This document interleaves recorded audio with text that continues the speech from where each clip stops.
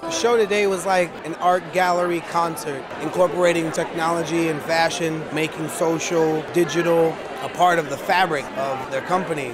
Just shows you where Burberry is going to be tomorrow. I feel the most of the time, lower I get, the higher.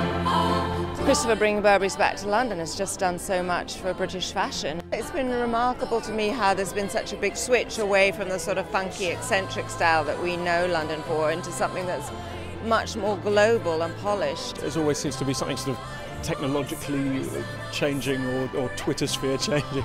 So I'm looking forward to seeing what he's got in store.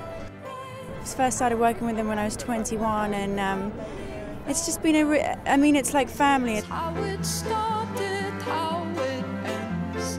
I get up and cry, 'cause I've been silent all my life. I think British people dare more and are a bit more playful with clothes. Elegant, the perfect trench, just classic. Well, I think classic, British, and very, very chic. London itself reminds me of Burberry. Anyone that loves fashion loves Burberry. Shine,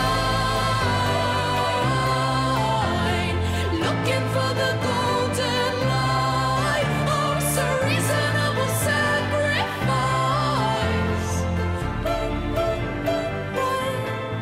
I wanted the collection to really be this celebration of these merging worlds. You know, we talk so much of the physical and the digital merging. I wanted that in the show as well. Technology is just a part of who we are. It's our heritage now, and it's very important that we communicate in a way that is relevant today. But I also wanted it to be a very British, very English show, and have a sense of humour, make people smile as well.